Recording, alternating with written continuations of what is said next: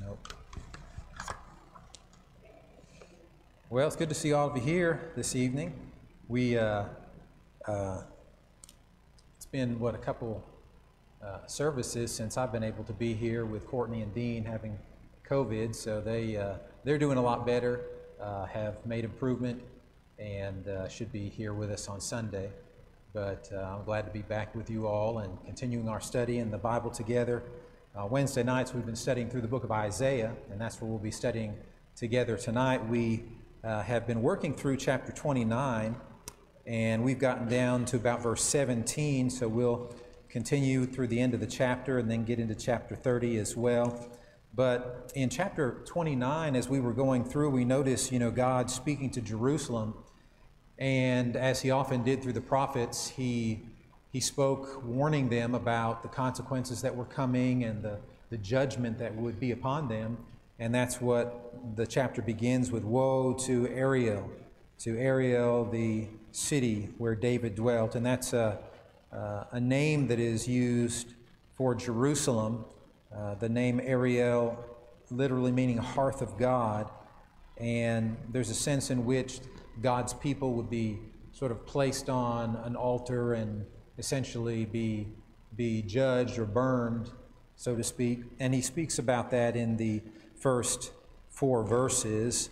At verse 5 then, we noticed last time we looked at this that there was a shift to looking at the enemies of God's people. So they were going to be judged, and God would use enemy nations to judge them. However, then God would turn around, and because those nations themselves were deeply flawed and in sin, he would bring judgment upon them. So that would take place, and that is discussed all the way down through verse 8.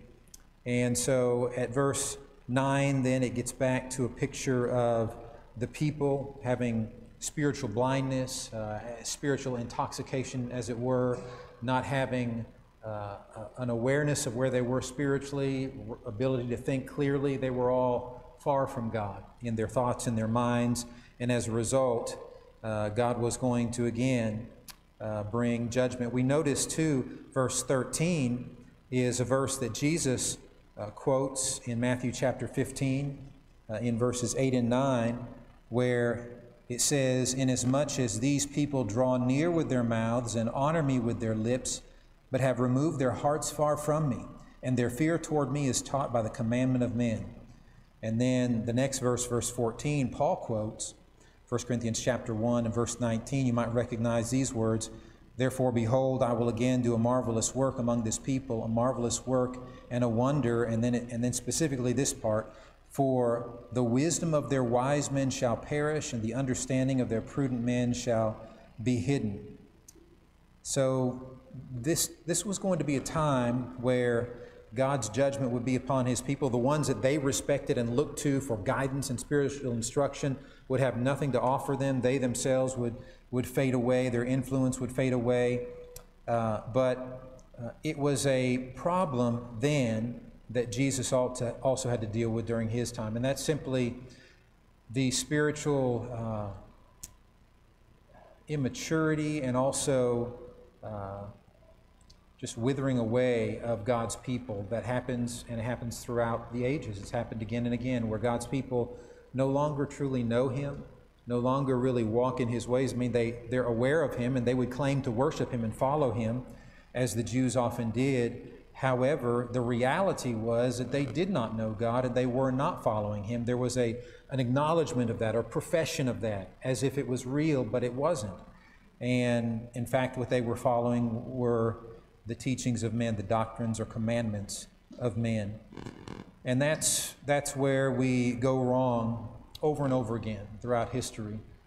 Human beings, and even, of course, within the church as well, we are certainly capable of either knowing God and being faithful to him, or veering away off into various directions as a result of influence that comes upon us. And that influence can be from many different sources, but those influences essentially take us away from what the Scriptures actually teach to other things, whether it be various religious leaders within the church that have turned away, whether it be denominational influences, all sorts of things, whether it be the worldliness and the various things of the world and the society in which we live that can influence people, and they expose themselves so much to worldliness while at the same time not spending much time at all, if any, with God's Word on a personal basis themselves, aside from showing up and punching their ticket at service, so to speak, and that cannot sustain spirituality and growth and advancement and maturity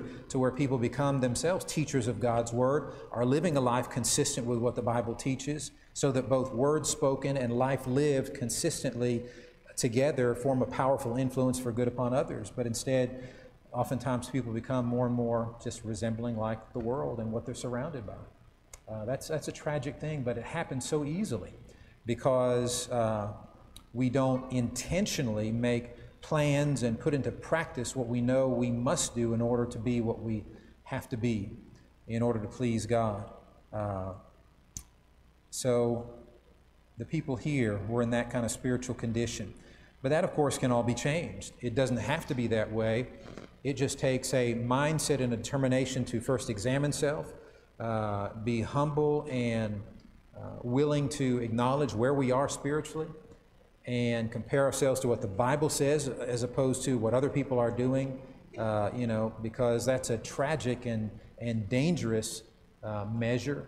Never measure yourself based upon what you see around you. That can include in the church as well, because you need to know based upon what God's Word says that you are exactly where you need to be, so that then you can help others who are not. But here, these people then were warned by God again at verse 15, "Woe to those who seek deep to hide their counsel far from the Lord, and their works are in the dark. They say, who sees us and who knows us?" So the people made plans, and they didn't consider God's will. And a part of this was their plan we're going to go join forces with Egypt. They will help us against the Assyrians. That wasn't going to work. God says in verse 16, "Surely you have things turned around. Shall the potter be esteemed as the clay? For shall the thing made say of him who made it, he did not make me? Or the thing formed say of him who formed it, he has no understanding?" And so, tragically, the people didn't have the fear, the respect of God that they should have. It was as if they thought they could do whatever they wanted to without any consequences, that God somehow wouldn't see, wouldn't acknowledge, wouldn't do anything when they turned away from His will.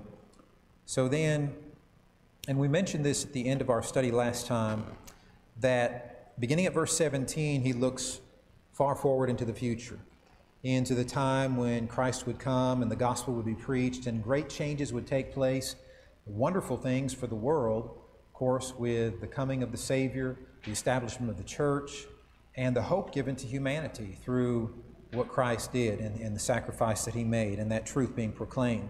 And so that's what we're going to get into for the remainder of our study together, and look at what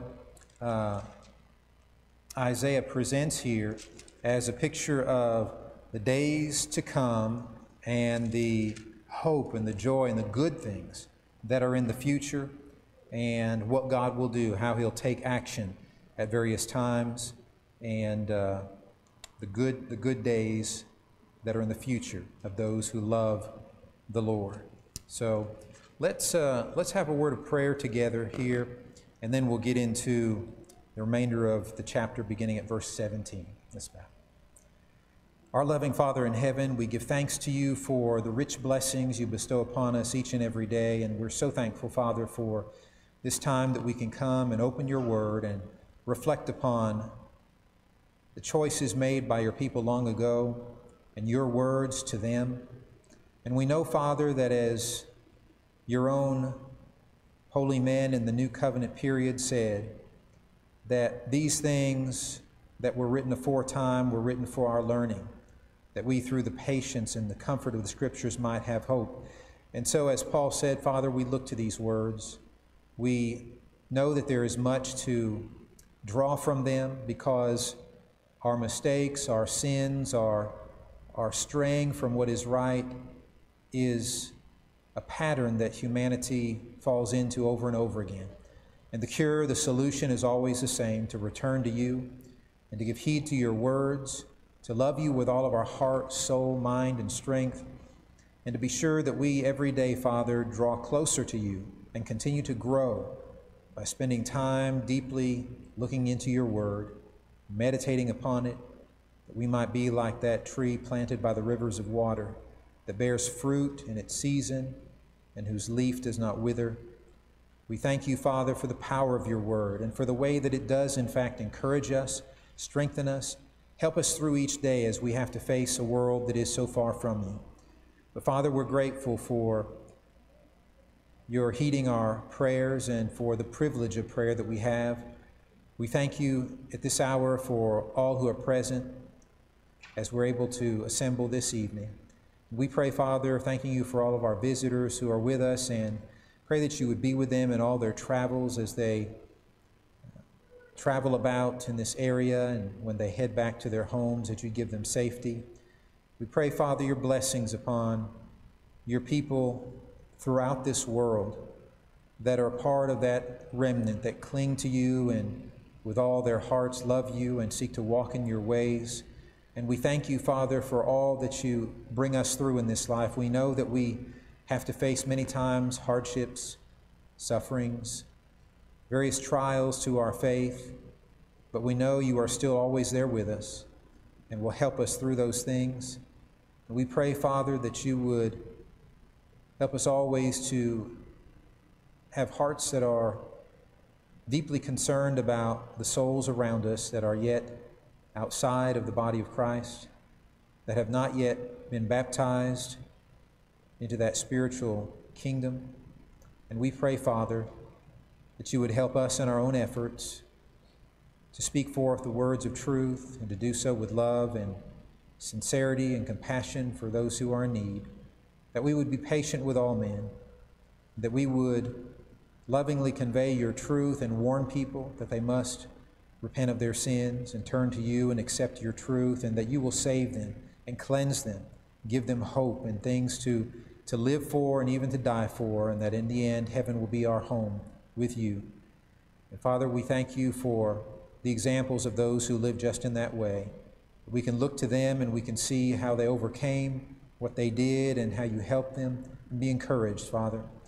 We thank you for the prophet Isaiah and for all that we learn from the things that the Holy Spirit revealed to him. Pray your blessings upon us this hour as we study. We pray, Father, for all of our sick and those with various illnesses that are still working through them and having treatments and various matters that they're tending to with their physicians, and we pray for their improved health. We pray, Father, that they would be able to be back with us again, those who are unable to presently.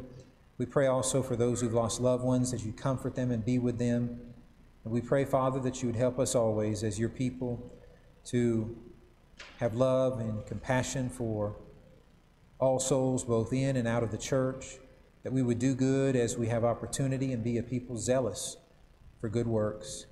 We thank you, Father, for the freedoms that we enjoy and the blessings we have in this nation and the prosperity that we enjoy as well. Father, we know that even those among our nation with very little have so much more oftentimes than those in many places of the world.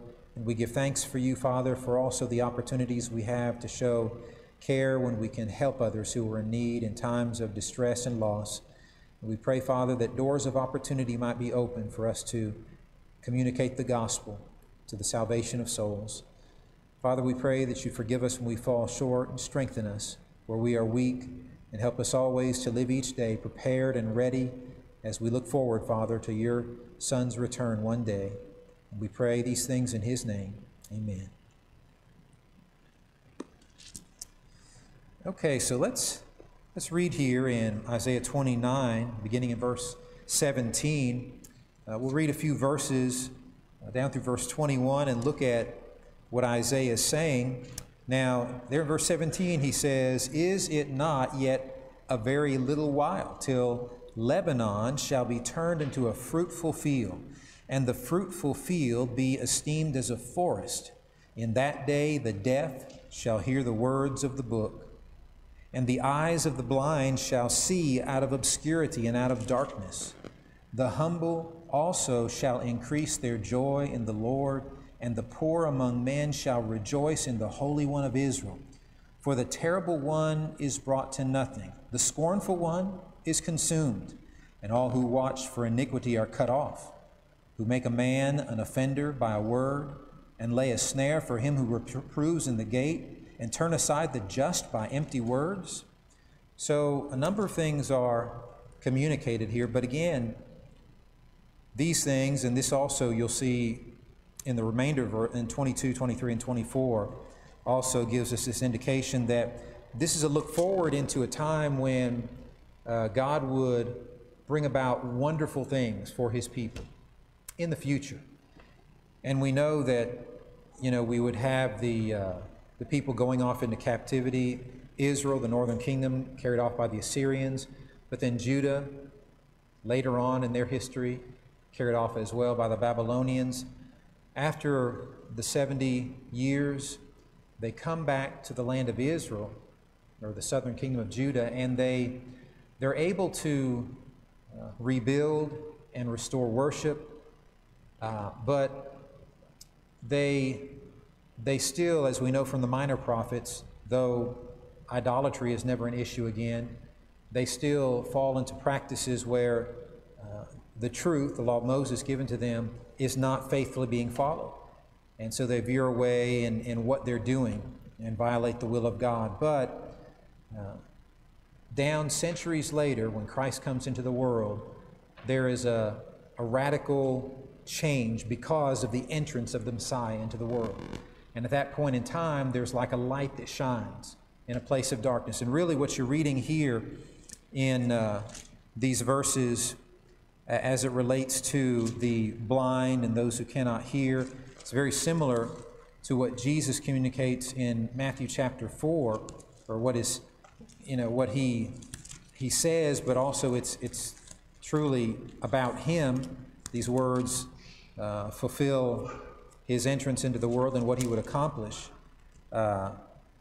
But the narrative here given by Matthew, beginning at verse 12 of Matthew 4, says, "Now when Jesus heard that John had been put in prison, he departed to Galilee." We know that Jesus, his ministry, focused a great deal in that region of Galilee. And leaving Nazareth, he came and dwelt in Capernaum, which is by the sea, in the regions, notice, of Zebulun and Naphtali, that it might be fulfilled which was spoken by Isaiah the prophet, saying, "The land of Zebulun and the land of Naphtali, by the way of the sea, beyond the Jordan, Galilee of the Gentiles. The people who sat in darkness have seen a great light, and upon those who sat in the region and shadow of death, light has dawned." So Jesus at that point began his ministry, began to preach the gospel and call upon people to repent, for the kingdom of heaven, he said, is at hand. So this is where light comes in. This is where these words that are spoken concerning the deaf and the blind would be coming to pass. So, and again, you look at verse 17, when the prophet says, "Is it not yet a very little while?" Well, in the overall scheme of things, and from the vantage point of God who gives these words to humanity, time is such a short thing with God, and from a prophetic sense of just looking into the future and seeing these are the things that are going to happen. It's as if they're already present, but he's speaking about them in the future. But he's giving a picture of what will be and the things that are going to happen. And so it's like presented as if not very far away, till Lebanon shall be turned into a fruitful field. And again, he's using imagery here. He's using word pictures to explain to them what is going to be. And it's pictured as a time of prosperity, fertility, things that are growing and things that are, as they would look out into their fields and see, wow, this is a great year. This is wonderful. We're prospering. They could look on their that which they had sown and see the harvest was going to be great. And it's a spiritual harvest that's under consideration here. Lebanon shall be turned into a fruitful field, and the fruitful field shall be esteemed a forest. So wonderful, prosperous, growing, fruitful times will be coming, and God will bring what? Remarkable things to those who oftentimes are pitied, who do not have what they long for. How many people who are deaf do not long to hear, and those that are blind to be able to see? And that will come, he says. The day is coming. When you think about the times that characterized many periods in Israel's history, it was a time of no understanding, a lack of understanding of God's word. They were in darkness, spiritual darkness. And that would be true even after these words were spoken for a long time, and that's really when in Israel's history there developed, the Pharisees and all of the oral traditions and teachings that came from them, that when they noticed the apostles weren't keeping those things, they were offended, and they called Jesus out. Why aren't your disciples doing such and such and keeping the law and the words of the fathers? Well, all of that developed in a time when the people were in darkness. Hosea 4 and verse 6 spoke of that. My people are destroyed for lack of knowledge. They didn't know. They didn't understand God's will. But he's saying there would be a time coming when a light would shine. People who could not hear and didn't understand, they would understand. They would be able to hear. And the idea is they would hear and not be in darkness and have no idea what was being spoken. It would be explained to them. They would understand. They would long for that. They would seek after that. And those who could not see, again, as it's a picture of the senses are dulled and men do not grasp what they see or what they hear. It doesn't make sense to them. And yet, one day he says, it will.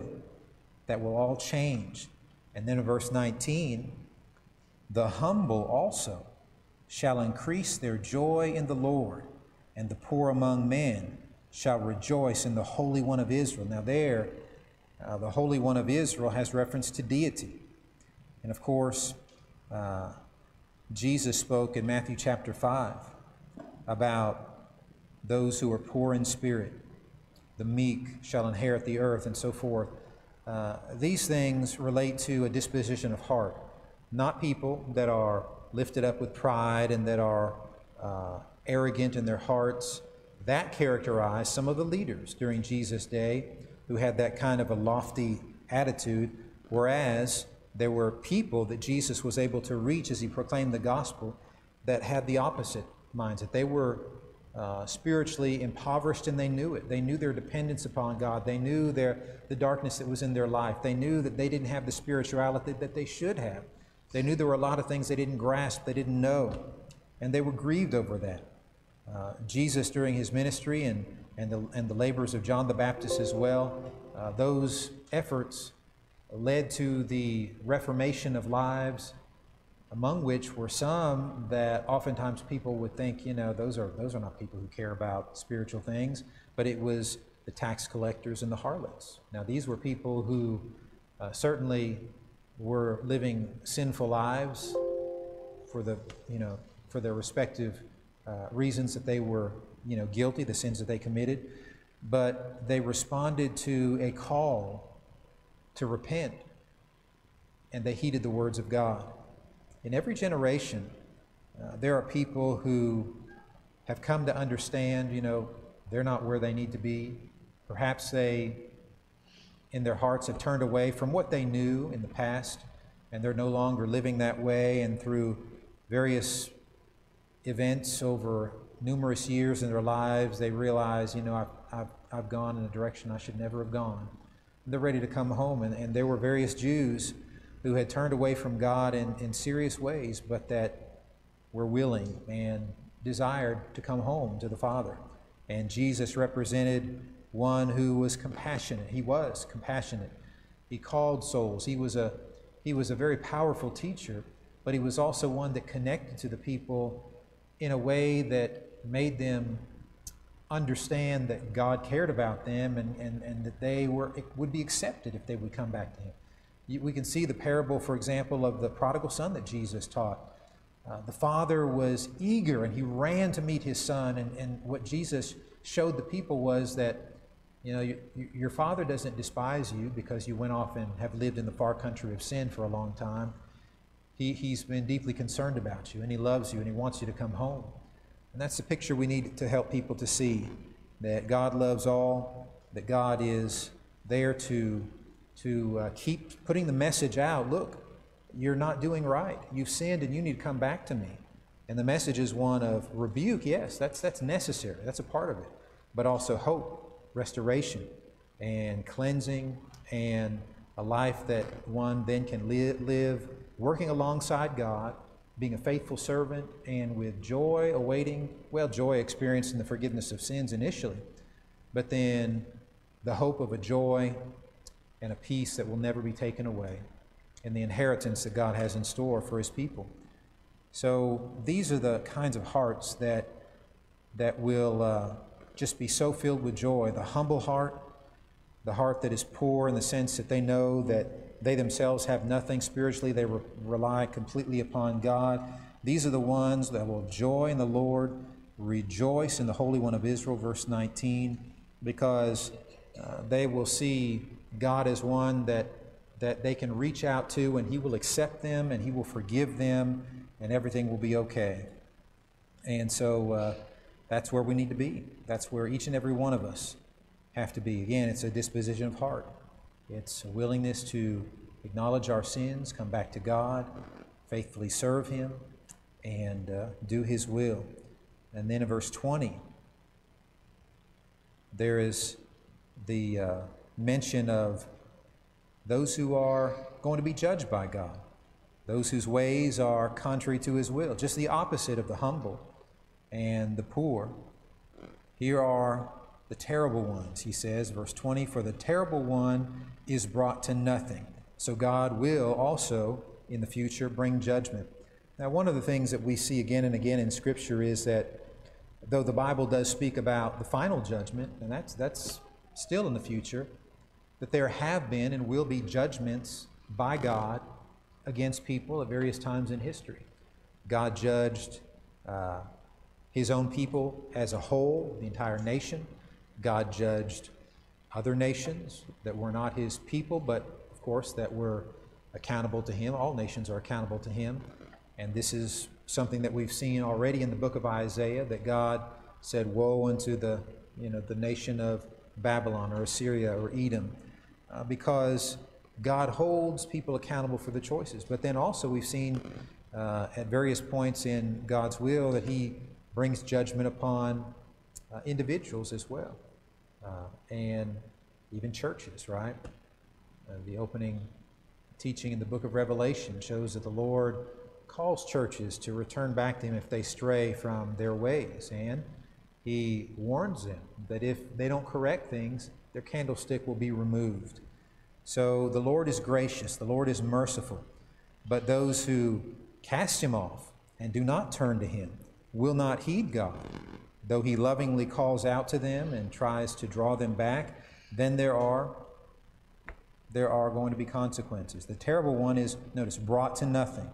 The scornful one is consumed, and all who watch for iniquity are cut off. So these are the ones whose ways are given over to corruption. The terrible one, here's the one who in great power has control. They do whatever they want to. They think no one can stop them. But eventually, their power will be brought to nothing. Now, there were people, again, think about this. The nation of Babylon had great power in the world. They were a mighty nation. They had many different rulers, many different leaders. Then comes along Nebuchadnezzar, and then Belshazzar, and they're brought low.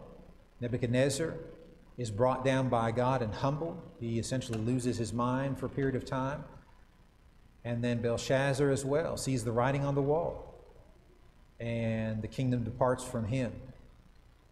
People think that, if they can gain power and they can gain control and they can get enough people to stand with them, that they have everything locked in place. But God has a way of bringing to pass things to where the schemes of men and their workings that are evil and contrary to His will are brought to absolutely nothing. He may use them for a time to bring judgment, to accomplish judgment against those who do not do His will, that need to be judged, and then He can turn around and say, you think this was all you're doing? You think you gained this power for yourself?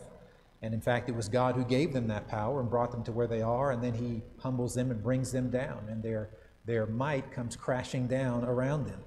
And so this is a lesson from history that men in general should heed, but often people in the world are oblivious to what God has spoken because they have no regard or respect for His Word. The scornful one is consumed. So here are those who mock, who ridicule, and our world, our society here in this country is filled with all kinds of people and segments of society and groups who have nothing but scorn for what is right and what is good and holy and proper, for God and His Word, for the values set forth in His Word, for the stand of right that we take in opposing evil and upholding what is good. The ways of God are despised by many people in our society because we are modern and we are progressive and we've moved past all of that ancient, mindset and those ways that the Bible sets forth.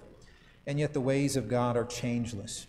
They are for every generation of people, from the first century to this century, and as many centuries as the world has. But there are those who are scornful, and God will judge them as well. They're consumed. And then look at this one, the end of verse 20. And all who watch for iniquity are cut off.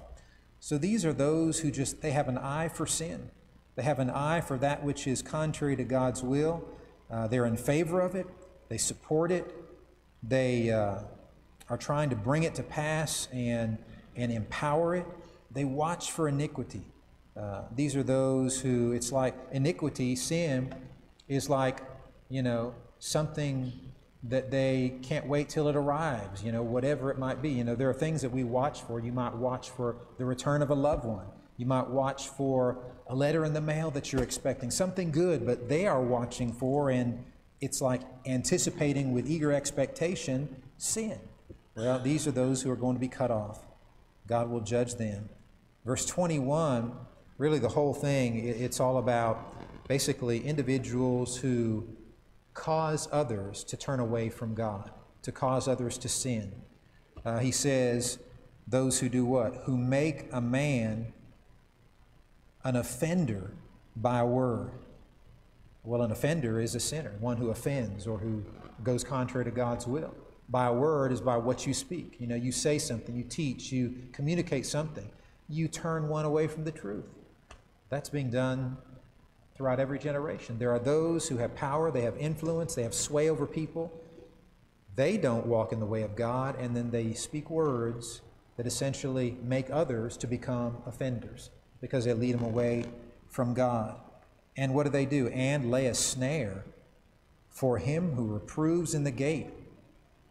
Now, the gate is what all of the cities, the typical cities of the time would have the gate where a lot of times the elders, the older men, would be gathered together. It was a place where individuals might come with questions, and the older men would be there, and that would be a place too where you would have correction, reproof, and yet those individuals who are correcting, who are approving, become now the targets. They're hated, they're despised, because they represent something that those who live in sin oppose.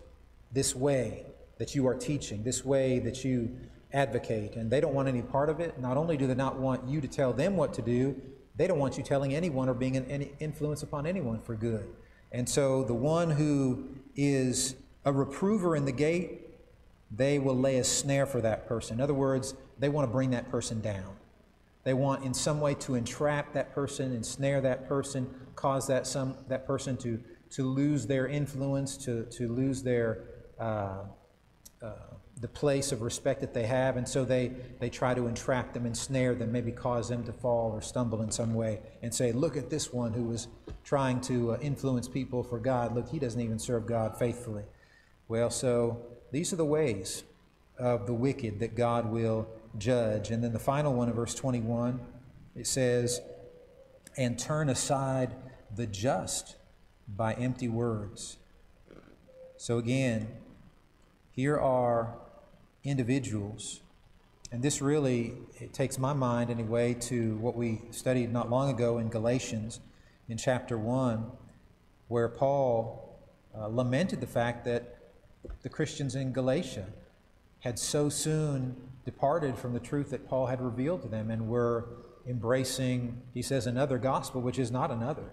But there be some that trouble you and want to pervert the gospel of Christ.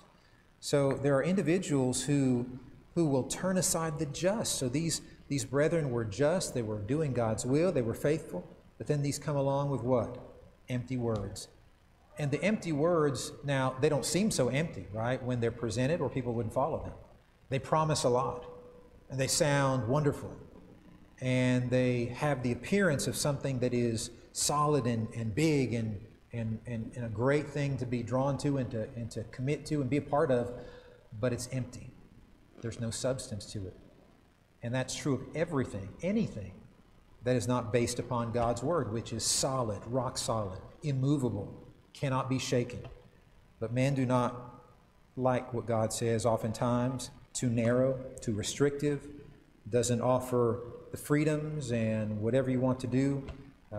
It is very narrow and therefore rejected by many. So then there are exceptions that are made. There are ideas and doctrines that amount to a perversion of the truth. And these are the empty words that then tragically many people hear, are deceived by, and they are turned aside. All of such individuals that lead others astray, God's going to bring judgment upon them. And so we see the powerful proclamation of the gospel in the first century. And in fact, what happened, you had Jesus himself, a model of this kind of thing, correcting the Pharisees. Woe unto you, scribes and Pharisees, hypocrites, he called them, because they were leading people astray. So powerfully, Jesus initiated this kind of confrontation with those who were, in fact, themselves far from God and leading others far from God. But here's a warning that Jesus gave. When the blind lead the blind, he says both will fall into the ditch. It's a tragedy, but it's true. Every person has to give account of themselves to God. It's fine, right, to sit down before a teacher of God's Word and study together, but we can't just blindly accept everything we hear. That's how we have no knowledge if we don't search out and verify and study the Scriptures and make sure that things are right. And during the days of the first century, Jesus corrected so many false teachings, and then you had individuals like Stephen, who opposed false teachers and those who did not uphold the truth. And the Bible says, at least concerning Stephen, that they could not resist the spirit with which he spoke. He spoke powerfully. He spoke the truth. And they didn't know what to do with that. And so God has, through the ages, opposed by his faithful servants those false teachings, those individuals who do wrong contrary to his will, and that's what he does through his word and his servants. But then he can also certainly bring judgment upon them as well in his own ways, in terms of consequences that he brings upon lives. And then in verse 22 and 23 and 24, we see words spoken concerning the house of Jacob, we're told, which is, the people of God. But again, this has to do with things relating to spiritual Israel that will be coming. So it says, therefore, thus says the Lord, who redeemed Abraham concerning the house of Jacob. So this is the God that redeemed Abraham, gave him hope. And what is he speaking about? The house of Jacob. Now again, this is the church. But it's a picture of Jacob, the patriarch, as if he's looking into the future and things are looking better. Because in the times, we sometimes use this phrase, if your father could see you now, he'd roll over in his grave, this type of thing. If Jacob could see the people during the times of Isaiah, he would be grieved. And that was a sad thing. However, the future was coming to where it would not be that way. So look at what it says in the latter part of verse 22.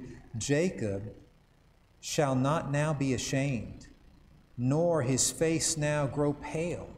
But when he sees his children, the work of my hands in his midst, they will hallow my name and hallow the Holy One of Jacob and the fear of the God of Israel. These also who erred in spirit will come to understanding, and those who complained will learn doctrine. So look at the change. God is saying, you know, if Jacob could see, his face what? Will not now be ashamed. You know, if your children turn away from God, you're ashamed of that. That brings shame. What does he say? His face shall not now grow pale. The idea of grief and sorrow and just like an emptiness. You know, when you become pale, it's like you lose the spirit within you. Grief is there, or some great distress. You know, when someone hears some news and they go pale, that's a highly significant, sorrowful, moving something that they have heard. And when Jacob looks and he sees his people, his descendants, he won't be ashamed or grow pale. But instead, what is he going to see? The work of God. Verse 23, that God has created a people. He's brought about a nation that respects him, that will hallow my name, he says. In other words, they have respect for God, fear of God, hold his name in reverence, and hallow the Holy One of Jacob, and fear the God of Israel. So they will have the heart that they have been needing to have all through these times, and so often did not have. They would be changed. Now, this is not saying everyone and all people among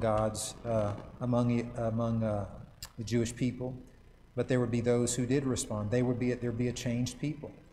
And we see in the first century, Acts chapter 2, men and brethren, what shall we do? Thousands were added to the church on that day, and thousands more in the days and months and years that would follow as the gospel was spread and people believed it and they turned to the truth.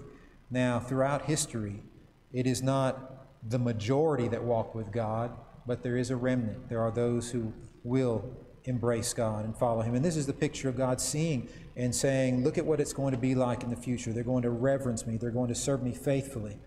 And they're going to understand my will. Verse 24, the last verse of this chapter. These also who erred in spirit will come to understanding. Those who complained will learn doctrine. So they once did not know, they didn't grasp, they couldn't understand, but that will all change. They will seek me out and they will know me in the true sense of that. And those who complained, so this was an attitude. You know, we had the people oftentimes coming out of Egypt, they did it over and over again, murmuring against God, complaining, grumbling. They didn't have the heart that they should. That will shift as well. They will learn doctrine. They will have a different heart toward God. All of that is good. So we live in the times, of course, of the Christian age. We live in the time where our glad tidings, our message of joy is come to Christ for salvation. His church exists. He died for it. He has brought about hope for you, every individual. Salvation can be yours. You can be saved and have hope of eternal life. Know that God is with you here and now and will help you through the struggles of this life, and that you are part of a Christian family that you can receive support from. It's all a wonderful thing that God has provided here and now, but it's not an easy life, and we have to be those who choose to be the work of God's hands. Allow him to work on our lives through his word, to allow ourselves to change, to not harden our hearts against God, but instead to humbly serve him, and to keep the mindset, the attitude that whatever God says is what I want to do, and I want to be active, and I want to serve him. I want Christianity to be my life, not just what I profess to be a part of, and Sundays and Wednesdays I'm present, but it affects how we live, what we look like spiritually to the people all around us, that we don't look like the world, but we look like Christ, and that our mindset, our priorities are spiritually focused, that we give ourselves to the daily study of God's Word and teaching that Word to our children, to our grandchildren. We're passing it on to the next generation, making ourselves aware of the dangers that are out here, warning others, family, and our brethren about them, and fighting the fight together, and sowing the seed together, and doing all the work that God has given us to do, because we know that our labor is not in vain in the Lord, and that we have wonderful things to look forward to, and that our God will bring to pass all of His promises. And that's a reality in our future that's coming one day. And so beautiful words from Isaiah here concerning good days that would come. And we live in the wonderful time of the church, and what a blessing it is. But again, let us all be active and busy in doing the great things that God has given us to do. So we didn't get into chapter 30 after all tonight, but next week we will begin with chapter 30, where the Lord corrects His people who again have placed their confidence in something other than God. And again, that's not a new mistake that humanity makes. It happens oftentimes today as well, when we don't put our trust in God and His Word, but in other things instead. So appreciate your attention tonight. We're having just a brief break, and then we'll have our devotion.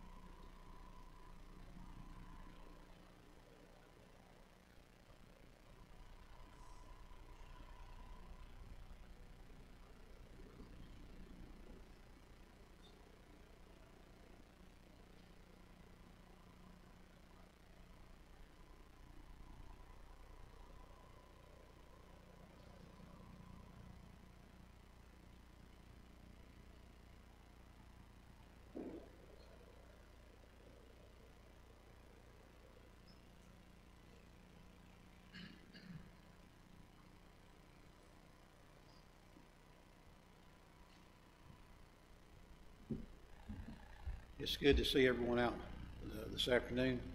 It's good to have our visitors with us. If you're in our area, come Sunday, where our Bible study is at 9 o'clock, our worship service at 10, and our second service is at 1 o'clock. So, like I said, it's good to have everyone out with us here tonight. I'll run through the announcements here fairly quickly.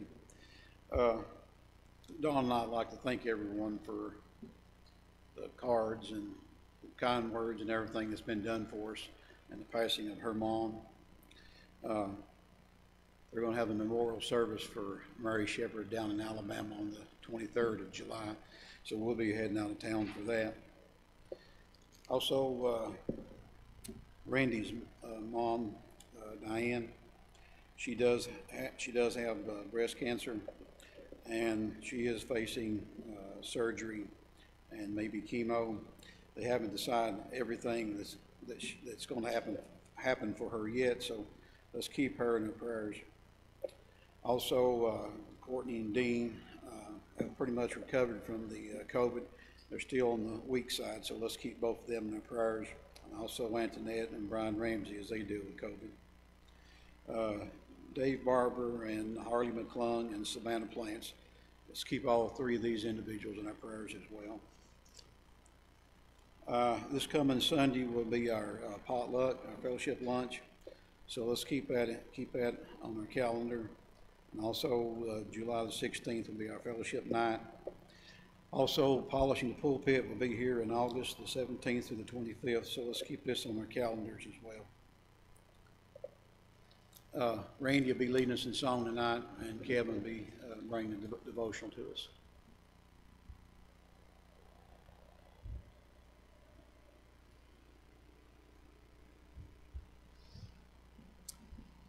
Our first song is number 680. There's Not a Friend. Let's all sing. There's not a friend like the lowly Jesus. No, not one. No, not one. None as could heal our souls' diseases.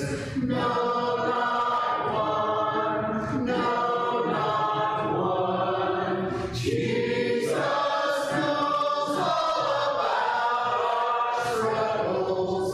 He will guide till the day is done. There's not a friend like the lowly Jesus.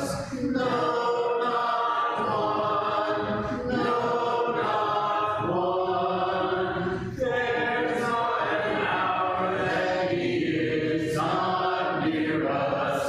No, not one. No, not one. No night so dark, but His love can cheer us. No, not one. No, not one. Jesus knows all about our struggles. He will guide till the day is done. There's not a friend like the lowly Jesus. No, not one. No, not one. Our invitation song is number 744.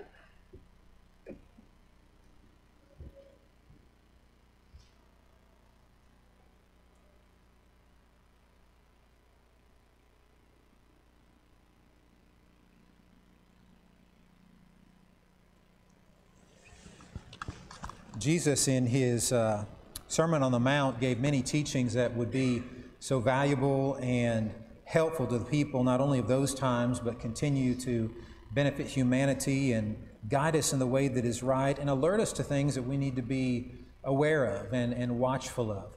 He used a lot of different examples in nature to teach people as well. When we go out, maybe hiking in the mountains, there's a lot of different plants, actually, that you could just pick and eat, the leaves. There's a lot of wild edibles that are out there. You're surrounded by them when you go out places. It's just that you don't know them. You don't recognize them because you haven't learned what they look like. Just like you go to the grocery store, that says lettuce or that says kale or whatever, and you grab it.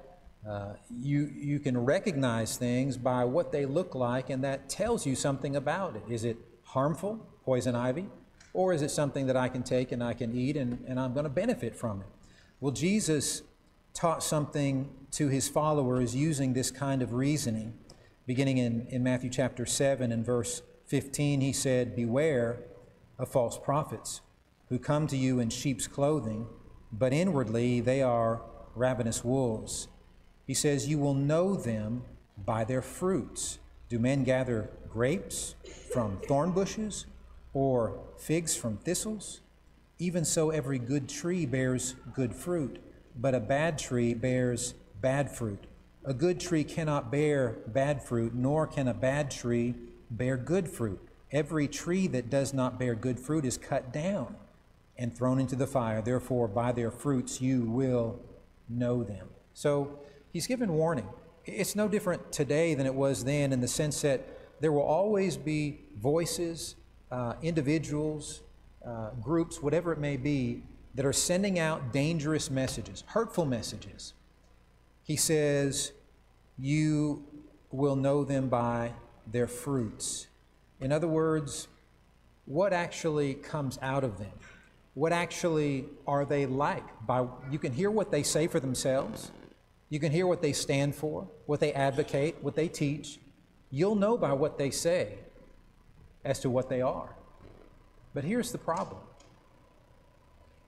Would you actually be able to do that if you didn't know what truth and right and what was proper is? Because if you have nothing to base that on, it'll be very difficult to do. We know the difference, for example, between different types of fruits or various bushes. We have in our backyard a bull thistle in an area of the backyard that isn't being mowed, and it's getting up huge, it's getting up tall, and there's all kinds of prickly things all over it. We wouldn't go and take that and eat that. It's not for that purpose. You know things based upon what you see and what you've learned, and God's Word is the standard and the guidebook, the light or lamp to our feet and light to our path that will lead us to heaven. Knowing it is critical so that we can then recognize what doesn't match up with it. You can hear all kinds of teachers and people speaking things. I mean, now more than ever, probably in any other time of history, information is available. We're overloaded with it. You know, you have information at your fingertips because you can pull out your phone and you can access any information, you know, from all over the world, and most of it is not going to be, and in terms of religious instruction, is not going to be that which reflects God and His Word accurately portrayed. And so, and yet a lot of people are exposed to things that to them, because they don't know God's Word, sound okay. You know, a person is going to speak and he's going to represent what he gives you as an apple. This is good for you, eat it. But how will you know if that's one or not if you haven't been trained by God's Word to know what an apple, so to speak, actually looks like? God's Word shows us what is good, what is acceptable, what is right, what actually comes from God.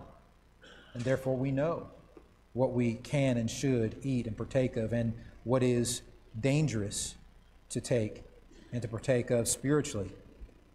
We need today to remind ourselves to enter into a systematic study of God's Word that we never cease from. That's every Christian.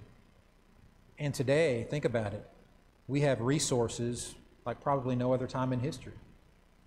You know, you can get on the internet, you can go to places like World Video Bible School, and you can take courses there. I mean, extensive courses like you might take at a school of preaching or in a very rigorous class, and you can learn a tremendous amount, book by book in the Bible, and grow in your understanding of God's Word. So you can access a teacher any time of day. Why not do something like that? You know, we have written resources, Apologetic Express, and they have videos too in terms of defending against erroneous doctrines and ideas that are changing the fabric of our society, of our nation. They have parts of their website that deal with issues relating to America and what we're facing as a nation.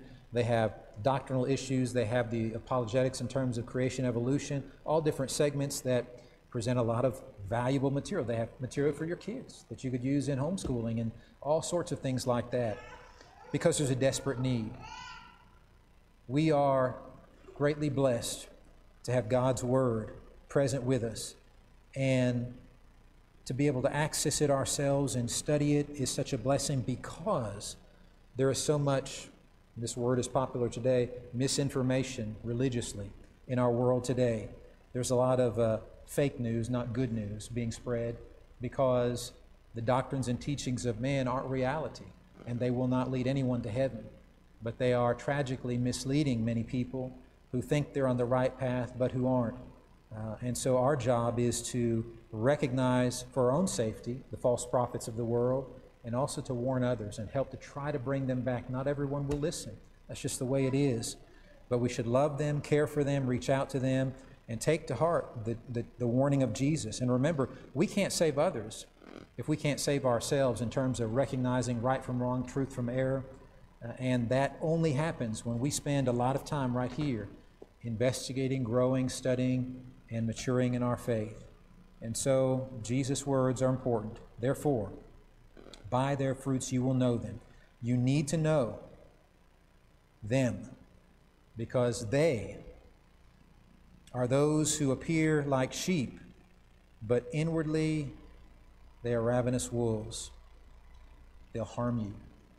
They'll harm your children. They will harm your grandchildren.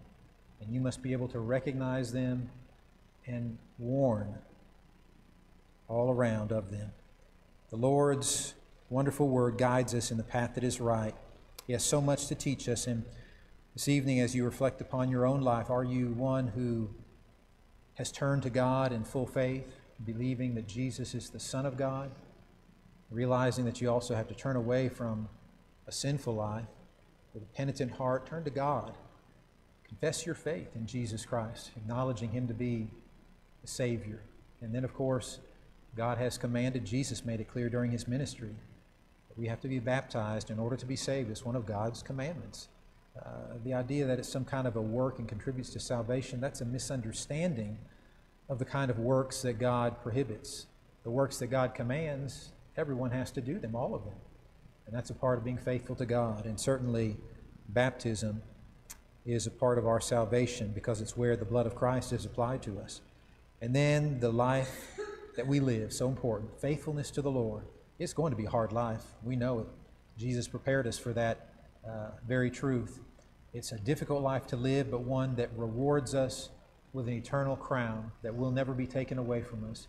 If you're not yet a Christian, we can help you tonight. But if you are a child of God and have strayed and need to come home, we'd be glad to pray for you, whatever your needs are, as we stand and sing.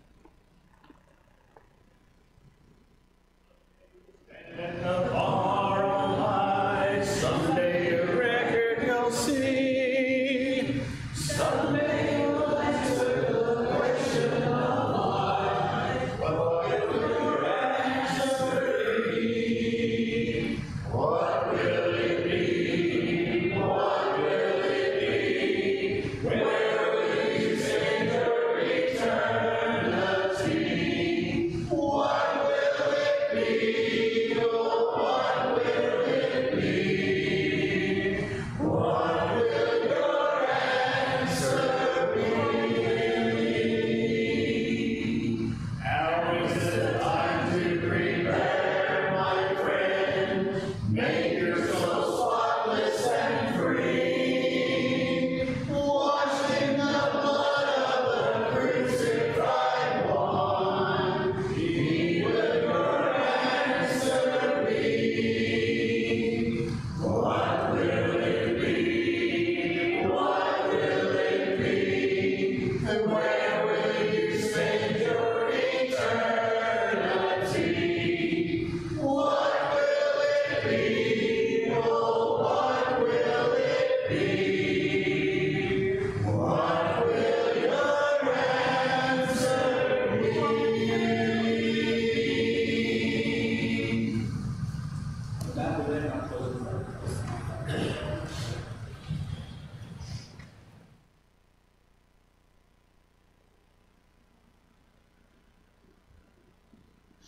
Let us pray. Heavenly Father, we give you thanks for all the blessing that you bestow upon us each and every day of our lives. Thankful for your Son, in whom we have salvation and forgiveness of our sins. Thankful, Heavenly Father, that we have the hope of heaven as our home. We pray, Heavenly Father, for your care upon the sick that's been mentioned here tonight. Be with those families that have lost loved ones and comfort them. Help us, Heavenly Father, to read and to study and know of your word, that we can direct our steps and we can help others. Help us always, Heavenly Father, seek to teach your word, do those things which are right. It's in Christ's name, amen.